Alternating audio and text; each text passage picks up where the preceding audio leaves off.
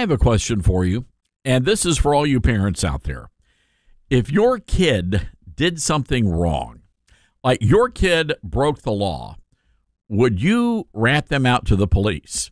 Would you pick up the phone and call the police? Say you're watching TV and you see this video, and the anchor is coming on the the TV screen. You know how these local news anchors are. This just in. We have breaking news. The police want you to look at this face. Do you know who this person is? Why do all of the local news anchors talk like that? Has anybody ever figured that out? Anyway, you see this person, and they're doing something wrong, and the police have the video, and they want you to call in. Would you turn in your child? If your child was the one responsible for doing this awful thing, would you turn your kid in to the authorities? Would you pick up the phone and call 911 and say, come and get him? What would you do? The reason I ask this is because there have been a couple of incidents.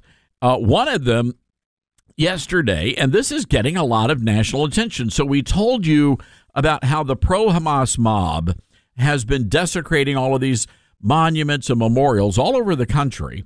But one in particular has really gotten under the skin of a lot of people, and it's the World War I Memorial in Central Park. I used to walk by that memorial just about every single day.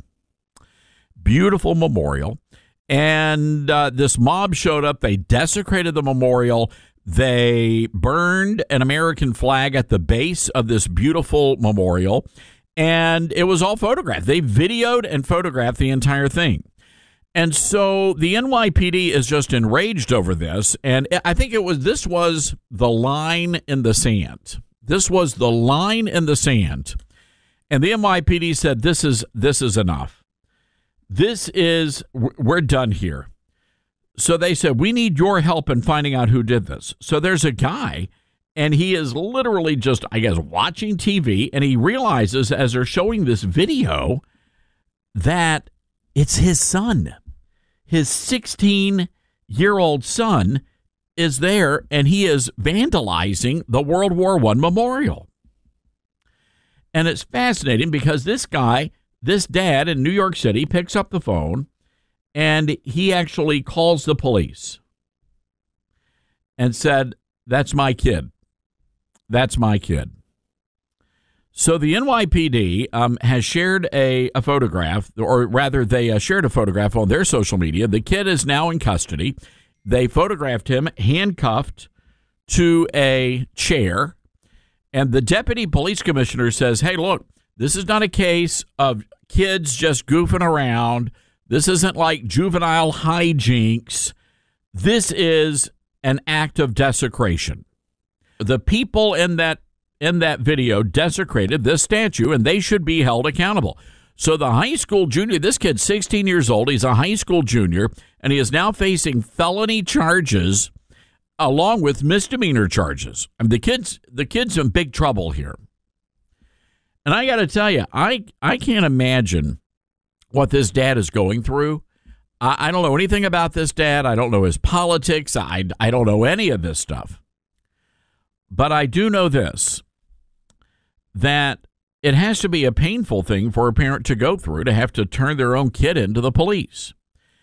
But hopefully, and you know the kid, clearly the kid's messed up in the head, but hopefully because of this dad's behavior and what this dad did, it's going to shock his son back into reality, and maybe this kid grows up to be a productive member of society instead of some sort of, I don't know, patchouli-scented loon living in a tent. Let's go to Jackson, Tennessee. Mitch is listening to us on WTJS. Mitch, what would you do? I would not turn them in, Todd. I would make them turn themselves in, and I would be right behind them to make sure that it was done, because there's so many more lessons there that can be. You can teach that child that you take responsibility, and you can also teach that child, look, you make mistakes, I make mistakes, I'm going to back you up, but you're going to pay for the mistakes, because those mistakes come with consequences that have to be paid for, and not by someone else, by you. You made the mistake. Mitch, this is great. This is a great idea and a great thought. Do you have kids yourself, Mitch? I do. I have 3, and we've been through something similar to this. I had a middle child that took something that was not his, and I made him take it back to the individual. Then I made him apologize to the parents, and I made him tell the school what he had done as well. Wow, good for you. You know, I don't know if you've seen this, Mitch, where some parents, they're like hardcore. And if their kid, for example, steals something, they'll make their kid stand out on a sidewalk intersection or something with a billboard saying, I'm a thief and that's why I'm here. I don't know if I'd go that far, but I like this idea of, teaching your kid, hey, there are consequences for your behavior. Absolutely. That sounds like a second offense. And you step up, every offense gets a little more difficult until it hurts enough not to do it again. I come from an old school family. There would not have been a second offense in my family. I'd have been gone. Oh, understood entirely. We don't know where Todd went. That's right. He gone. More mistake. That's it. All right, Mitch. Hey, what a great idea. All right, Mitch. Thanks for listening. And wow, that's interesting. Mitch says that he would make their kids turn themselves in, and he'd be right there with them. And I think that really also sends a message that, you know what, you're going to screw up in life and you're going to make mistakes. You're going to do things that are wrong, but we're going to be there with you, and you're going to have to pay the consequences, but we're going to be there for you as a mom or a dad. Let's go to Libby in Newbern, North Carolina, the talk station, our great affiliate out there. All right, Libby, what would you do? Well, my son's 38, and I don't think he's ever broken the law, but if he committed a murder or used a weapon like a gun or something, I'd have to turn him in because something would be mentally wrong, and I would come to his rescue by turning him in. You do wonder, Libby, wonder about these kids that are shooting up the high schools, and the parents are like, well, we didn't realize that little Billy had an arsenal in his bedroom. How do you not do that? You're a parent, for crying out loud. Well, I've worked the prison system, and I've seen a lot of kids screwed up because their parents didn't do anything, or their parents were screwed up and they didn't have the knowledge to do what they needed to do, and it just bothers me. I think if my son were to do something horrible, yeah, I'd turn him in. I mean, if he burned a flag, I'd be pissed off, and if he doesn't vote for Donald Trump, I'd be really mad, but, that's not a police offense. But is that a criminal offense? Yeah, but other than that, no, I don't know that I could. Murder or using a weapon, I could do it in a heartbeat because that means mentally something's off and he needs help. But and I think the justice system would do it. Let's set murder aside for a moment, though. But you're saying, would you rather handle it yourself? Oh, honey, I'd beat the hell out of him with a 2x4. He'd regret whatever he did. But if he robbed a little old lady or some mess, I'm a little old lady. I'd definitely turn him in. Well, this is good to know, Libby. I think your child would be like, call the police.